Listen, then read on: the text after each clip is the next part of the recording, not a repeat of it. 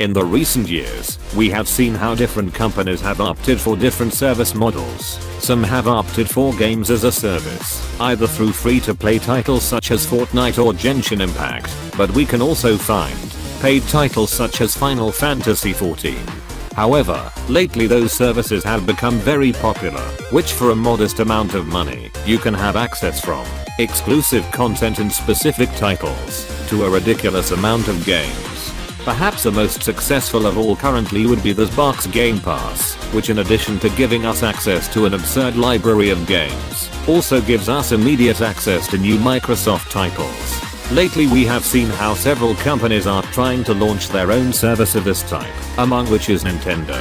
Nintendo is a company that makes both good and bad decisions. Even today the decision to put its online game service as a payment method is something very criticized, and after the announcement of the expansion these only increased even more. But despite this, it seems that this decision has generated a lot of profits for the company, and because of this, it has been seen that they are doing everything possible to improve it in order to attract many more people.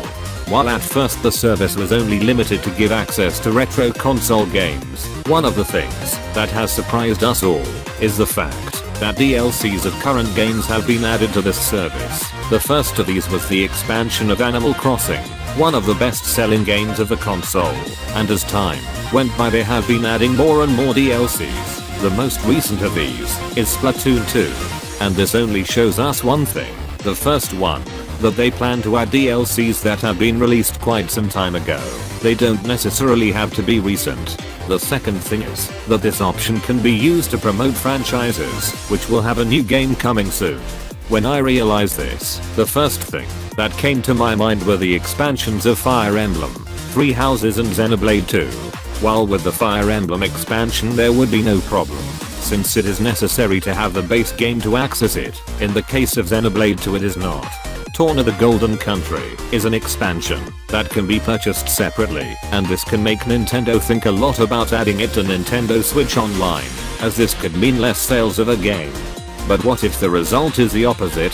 Could it be that this decision could cause more people to play the other games in the series? Could it be that this could increase Xenoblade 3 pre-orders? I'm very optimistic about this, and I would say yes. And one proof of this is Xbox Game Pass. In February 2019, Microsoft announced that thanks to the Game Pass, it had presented an increase of 25% in pre-orders and 10% in franchise sales. But that's not all. Mike Rose, founder of No More Robots, confirmed that thanks to the Game Pass, Descenders, his next game, had presented an unimaginable increase in their pre-orders. But that's not all, because he also tells us that in comparison, since they are on the Game Pass they sell 5 times more than before, causing sales on Xbox to triple. With this we can see that adding Torna the Golden Country to the Nintendo Switch Online, maybe it is not such a bad idea, but probably more than some are thinking about. Give it as a limited time trial game, just like they did in the past with Monster Hunter, Rise or Don't Starve. But personally I don't think it's the best idea, since Xenoblades are long games. Even if the expansion is not as long as the base game, it still has a high duration. So many people who decide to try it for a limited time probably won't have time to enjoy the game in the best way. If this DLC is added to the online service, people will be able to play it at their own pace, with the only concern of renewing the service. Besides, this being a prequel, probably many will be encouraged to buy the base game to see how the story continues.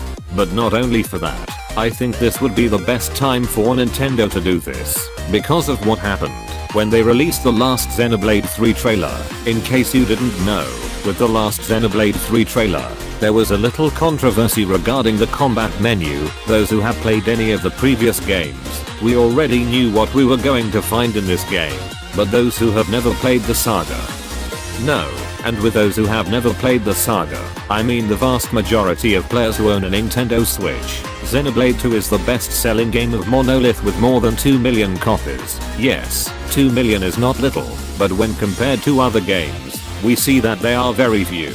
And I'm not saying that this is bad. Obviously a Mario Kart will sell more, because it is a game of a genre with a much wider audience, but also, there are many people who are willing to try new experiences, and this is something That again this box Game Pass shows us. So this would be the best opportunity for all those people to try the game.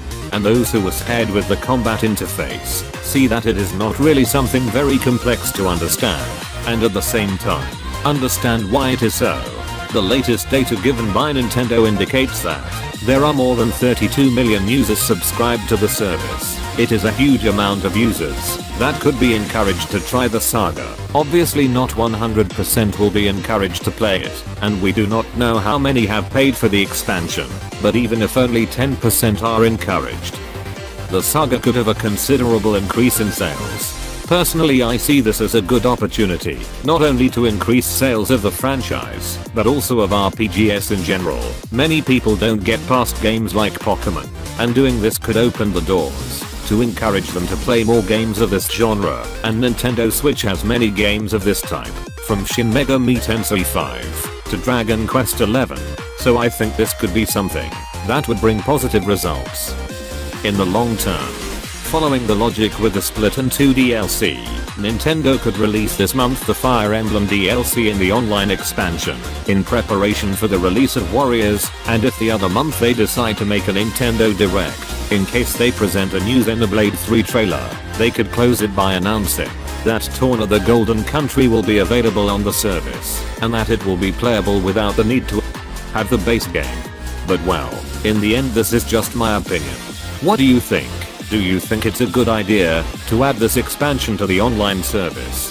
Leave your opinion in the comments. In case you are new to my channel, my main content is about a game called Dark Knights, but from time to time I like to make videos of this style. That would be all for this video. I hope you liked it. Take care and until the next video.